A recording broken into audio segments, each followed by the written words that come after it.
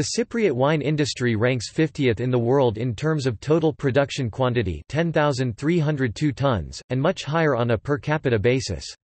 Although, chronologically, Cyprus belongs to the old world of wine-producing countries, the industry has gone through changes that place it more on par with the New World. The wine industry is a significant contributor to the Cypriot economy through cultivation, production, employment, export and tourism.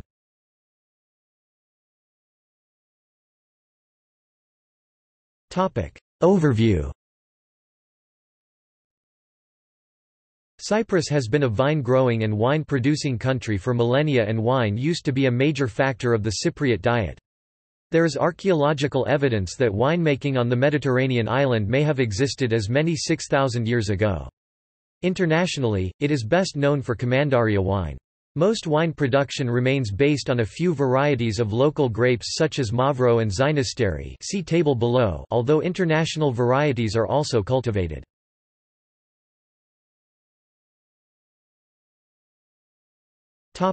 History. The history of wine in Cyprus can be broken down into 4 distinct periods.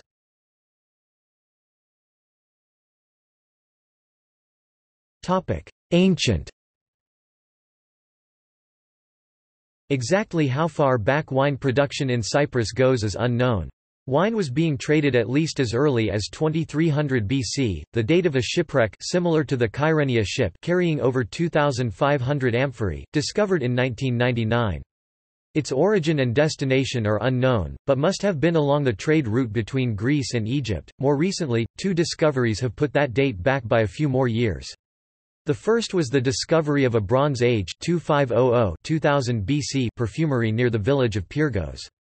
Near this perfumery, an olive press, a winery, and copper smelting works were also discovered. Wine containers and even the seeds of grapes were unearthed. The second discovery involved an intriguing sequence of events. Dr. Porphyrios Dikaios, a major figure in Cypriot archaeology and once curator of the Cyprus Museum, had carried out excavations on the outskirts of Arimi village between 1932 and 1935. During these excavations, several fragments of round flasks were unearthed, amongst other artifacts. These pottery fragments ended up in the stores of the Cyprus Museum still unwashed in wooden boxes. They were dated to the Chalcolithic period between 3500 BC to 3000 BC. In 2005, well after Dr. Dikaios' death, the chemical signatures of 18 of these were examined by a team of Italian archaeologists led by Maria Rosaria Belgiorno. 12 of these showed traces of tartaric acid, a component of wine, proving that the 5,500-year-old vases were used for wine.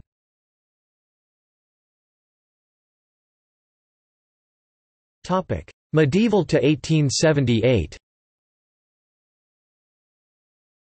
The history of wine on the island closely relates to its political and administrative history. During Lusignan rule, the island had close ties with the Crusader nations and especially the nobility of France. During this period, Commandaria wine won the Battle of the Wines, the first recorded wine tasting competition, which was staged by the French king Philip Augustus in the 13th century. The event was recorded in a poem by Henry Dandeli in 1224. During the Ottoman occupation of the island, wine production went into decline. This was attributed to 2 factors: Islamic tradition and heavy taxation. Indicative are reports written mainly by French and British travellers of the time. Cyrus Redding writes in 1851, "The vine grower of Cyprus hides from his neighbour the amount of his vintage, and always buries part of his produce for concealment. The exactions of the government are so great, that his profit upon what he allows to be seen is too little to remunerate him for his loss in time and labour." The quality of the wine produced also lagged behind times, with Samuel Baker writing in 1879. "It should be understood that no quality of Cyprus wines is suitable to the English palate."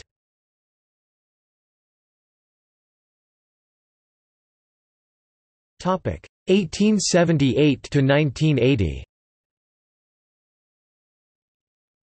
1878 marked the handover of the island-form Ottoman rule to the British Empire. British occupation brought a revival in the winemaking industry. Taxation rules changed and the local cottage industry began to expand. 1844 saw the foundation of one of the largest wineries surviving to date, that of Etko by the Hadjipavlo family. The Chaplin family at Perpeti was Hadjipavlo's main competitor until the arrival of KO, a company formed by a group of prominent local businessmen. KO bought the Chaplin winery in 1928. In 1943, following a strike, a breakaway of trade union members from ETKO created a cooperative, Lowell. In 1947 the vine growers themselves created SODAP, a cooperative to protect the rights of the growers. These Big Four wine producers, a term widely used to refer to KO, ETKO, SODAP and Lowell, dominated the industry scene and survive to date. The first wave of expansion for Cypriot wines came with the misfortunes of the European viticulture sector. The phylloxera epidemic that affected mainland Europe in the late 19th century had destroyed the majority of wine-producing vines. Cyprus, an island with strict quarantine controls, managed to remain unaffected. As a consequence, demand for Cyprus grapes and wines coupled to the relatively high prices offered resulted in a mini-boom for the industry. Further demand early in the early 20th century came from local consumption and from the regional forces of Britain and France in the Middle East. Cyprus produced quality cheap wine and spirits mainly in the form of Cyprus brandy, and the Big Four companies prospered as a result. The next big export product came in the form of Cyprus sherry. It was first marketed by that name in 1937 and was exported mainly to Northern Europe. By the 1960s, Britain was consuming 13.6 million litres of Cyprus wines, half the island's production, mostly as sweet sherry. A British market research study of fortified wines in 1978 showed EMVA Cream was the leading Cyprus sherry in terms of brand recognition, and second in that market only to Harvey's Bristol Cream. The island became the UK's third leading wine supplier behind France and Spain. A major factor was that Cyprus sherry was more affordable than Spanish sherry, as British taxation favoured alcoholic beverages with an alcoholic content below the 15.5 to 18% bracket. This competitive advantage was lost a few years later with the rebanding of the alcohol content taxation. The fortified wine market also began to shrink as a whole due to a change in consumer taste, and as a result Cyprus sherry sales in the UK fell from their peak in the early 1970s by some 65% by the mid-1980s. The final blow came when the EC ruled that as of January 1996 only fortified wine from Jerez could assume the title of sherry. The other big market for Cyprus wine during the same period was the Soviet bloc. Large volumes of low-quality, mass-produced, blended wines were sold to the Eastern Bloc, with the cooperative wine producers Lowell and SODAP taking the lion's share. This market began to dry up in the 1980s and vanished altogether with the fall of communism. Indicative of the industry's mass production tactics comes in a report by The Times in 1968 commenting on the end of an underwater pipeline off the coast of Limassol linking to tankers taking on not gas or oil but wine, 100 tons an hour of it, destined for about 40 countries throughout the world.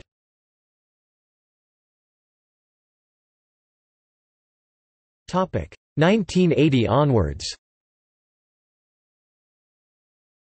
In response to the challenges faced by the industry, the Cyprus Vine Products Commission began efforts to overhaul the sector in order to help it survive under the new circumstances. Reforms were intended to improve the quality rather than quantity of wine. 3 initiatives were launched. Firstly, new varieties of grapes were introduced and financial incentives given for their cultivation. The varieties introduced were considered more suitable for quality wine production intended for wines more palatable to overseas markets than local grapes. Examples include grapes such as Cabernet Sauvignon, Cabernet Franc, Carignan Noir and Palomino. See complete table below. Secondly, incentives were given to create small regional wineries with a production capacity of 50,000 to 300,000 bottles per year. This intended to promote better quality wines by reducing the distance grapes traveled from vineyard to winery. The Big Four wineries were located in the large port cities of Limassol and Paphos, so vine growers were forced to transport their harvest for miles in the summer heat. This had an effect on the quality of wine as the fermentation process had already begun during transport. The knock-on effect of this incentive also helped maintain the village population in the vine cultivating regions. Thirdly, a new appellation of origin was launched in 2007. Quality levels and appellation system. The Cyprus Vine Products Council has based wine denominations on European Union wine regulations and is responsible for enforcing the regulations. Currently there are 3 accepted categories. Table wine. This is similar to the Vin de Table in France or Vino di Tavola in Italy.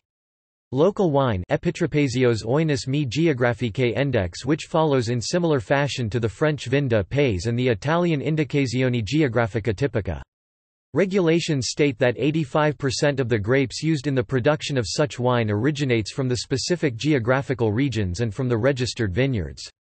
Vines must be more than 4 years old with a controlled annual yield per cultivated hectare 55 hectoliters, hectare or 70 hectoliters, hectare depending on grape variety. Red wine must have a minimum of 11% alcohol content whilst rose and white wine a minimum of 10%. There are 4 such designated areas: Lefkosia, Lemesos, Larnaca and Paphos. Protected designation of origin or OEO-PI, standing for Oinoi Elenchomenes Onomasias Proeliases, is the most prestigious designation and in theory indicates a higher quality product. It is modeled on the French appellation d'origine contrôlée, whereas the Italian equivalent is the Denominazione di origine controllata. Wines with this designation must originate from registered vineyards of an altitude above 600 or 750 meters depending on location. Vines should be more than 5 years old and yield is restricted to 36 or 45 hectoliters per hectare depending on grape variety. There are further regulations dictating the grape composition and aging process.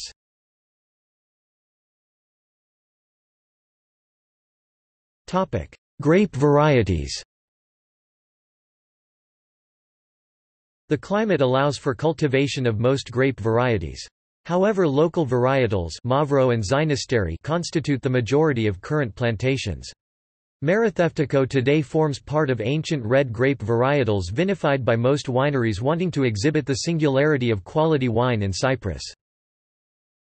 Table showing areas and quantities cultivated by vines for wines by variety.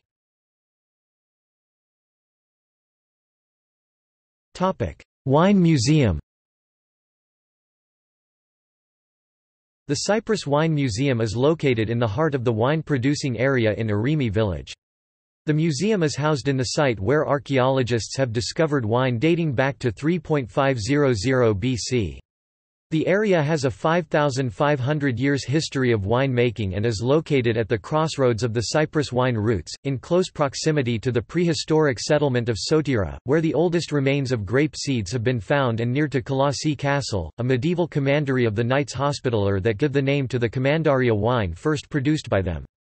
Photographic material and audiovisual presentations, as well as ancient jars, crocks, medieval pots, old documents and instruments can be found relating to the history of wine in Cyprus.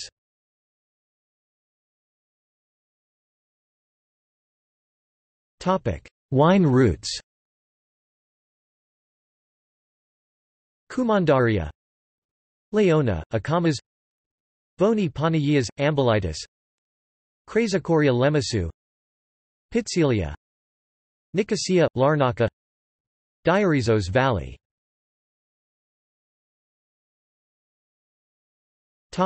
Northern Cyprus. In Northern Cyprus, the first commercial wine projects began with research in the 1990s, with Chateau Street Hilarion as a notable winery based in the village of Gesitkoy to the west of Lapta in Northern Cyprus. It was established in 2000, and with the aid of international wine consultant, Keith Granger, the first commercial vintage was produced in 2004. Today, there are 2 ranges of wines produced by the winery: Chateau Street Hilarion, the domain wine produced from grapes grown in the vineyards at Gesitkoy and Guzelyurt, and the Levant, which is produced from grapes purchased from local farmers. Chateau Street Hilarion is currently researching the viability of using and introducing various new grape varieties to the island. Chateau Street Hilarion also has a range of bottle-conditioned real ales from St. Hilarion Wines and their Lion's Heart Brewery, which produces 5 types of ale, Summer and Blonde being the lighter tasting beers and Gold, Pride and Swallow being the more traditional English ales.